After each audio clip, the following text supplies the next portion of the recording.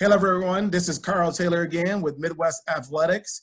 We are interviewing 21 athlete Elliot Tornow from Hoover High School out in North Canton, Ohio. Good afternoon. Good morning. How are you doing?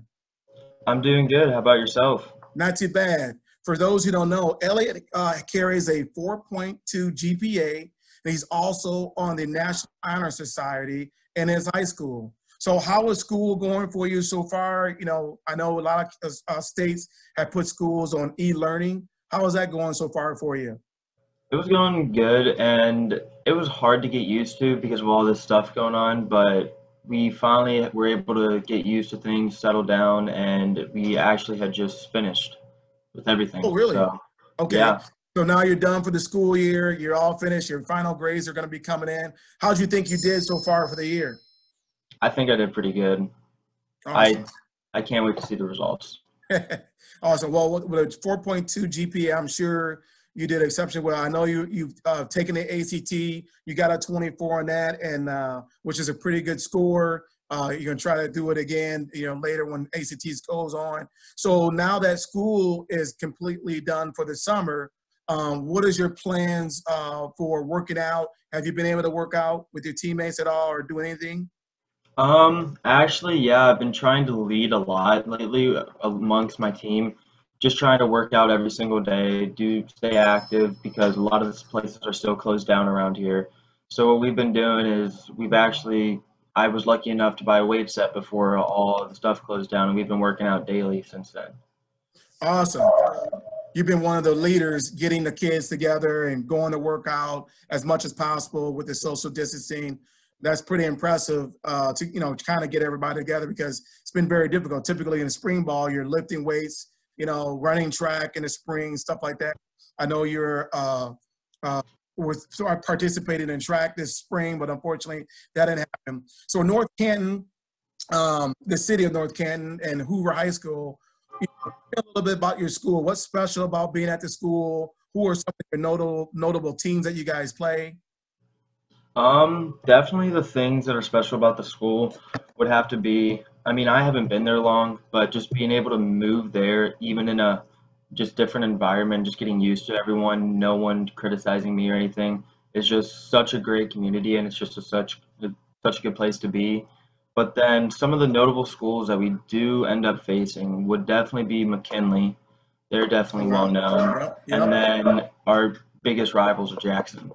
So we Oh, got wow. those. Yeah, a friend of mine actually went to school, I believe, at McKinley High School and is actually in the Hall of Fame. And so I know that's one of a big school and competitive school to play against every single year. Uh, Yeah, and rivalries are rivalries. Sometimes you'll have a game that you win and next year you lose. I know how those goes growing up, even in college as well. Uh, yeah. to be on the right side of those, when you play against those schools and play against them. What's been your favorite game so far, being at this new school? Ooh, definitely would have to be my either of my sophomore year games where we played my old school, Louisville, and it was a good game, but then we just destroyed them at the end. Just Oh, felt so wow. good on me personally. Yeah. Or sophomore year, very last game, week 10, we had to win it to be the Federal League champs, and we faced our rival school, Jackson, and beat them at their home field. That was Oh, definitely wow. one of the best games.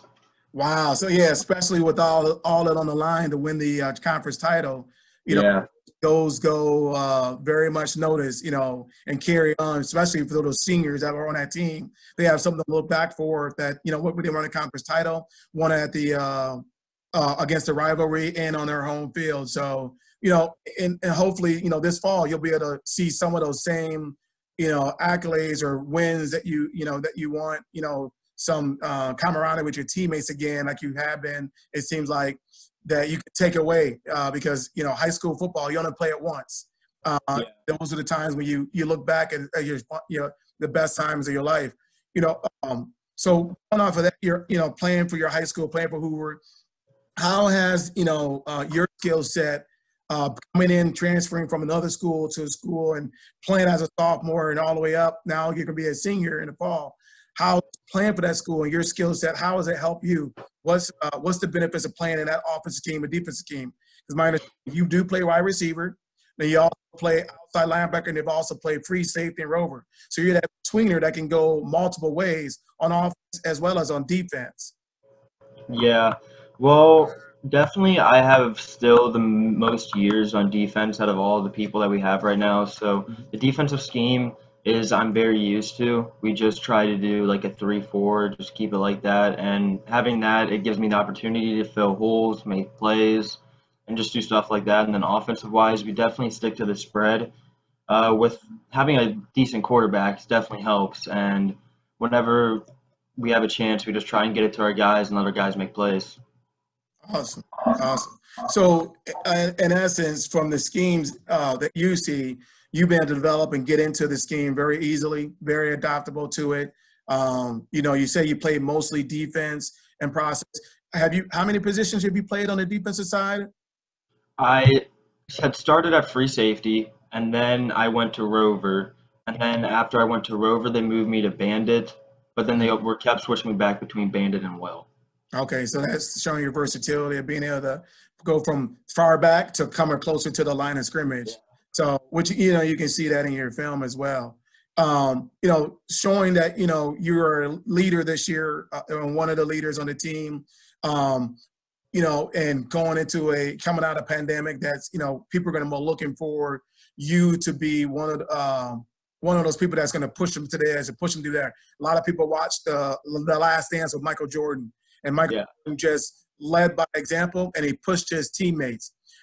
If you had a mantra or something that you use to motivate yourself, what would that be for us to know about you and how to push your other teammates? One of the ones I do go by is I actually had to write it down. If the plan doesn't work, change the plan, but don't change the goal. So in my eyes, if you try and do something or face a challenge at that and say it doesn't work like that, don't just give up. Just find another way and keep doing it until you finally succeed. Awesome. Awesome. What is a little known fact about your family? I do believe, talking to you previously, I thought you had some people in your family that have done some things in the past, from athletically or business-wise. Tell me a little bit of, what's a little known fact about your family. So my brother actually was able to be given the chance to go run cross country at a D2 level, which he Wow. did. Okay. But then Nice. also my dad had played D2 baseball, and he did have a chance to go further on, but he just didn't want to. Nothing wrong with that. We all do. As one of the Yeah. things that we all recognize is kids like yourself with 4.2 GPAs. We're not looking to go professionally. We look to play our sport either at a high school level or at a college level and enjoy ourselves and get a degree and go on to what everybody else is going to do, get a job after school. Just a matter of trying to find the right school that fits, has the right major that you're looking for. And but it sounds like you do come from an athletic family, from a baseball player and your dad to cross country with your brother. So Yeah. athletes so far in the family. Yeah. I mean, my mom's was always a runner growing up too, which always Okay. that's All right. got a lot of my stuff from. So All right. Who's in your lifespan so far, who's been the biggest influence in your life so far to get you where you got?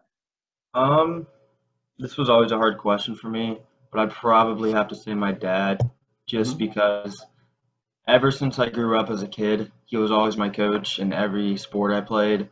He always tried to like help me, encourage me to do better. And then whenever I needed some, he was just always there. And he always just pushed me to be better than I was that day. Awesome.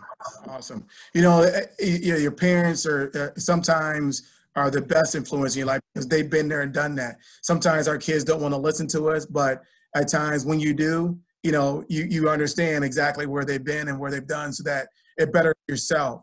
And so, in my family history, it was my parents as well, and my grandfather who pushed me. So it's good that you have a solid foundation with your dad, to help support you in everywhere you do and guide you through this recruiting process. With that being said, what should college coaches know about you? We know you got a GPA of 4.2, National Honor Society. You're a multi-sport athlete. You know, you play on both sides of the football. What should other things college coaches know about you? We're going to see you at the Honor Roll Showcase at Hillsdale College, is my understanding. So what should they know as they start to look at you down the road and come to you at the camps this summer? Definitely the thing that coaches notice about me most, at least is what I'm told from a point of view, is probably my work ethic, Mm-hmm. and just my ability to just be a natural born leader.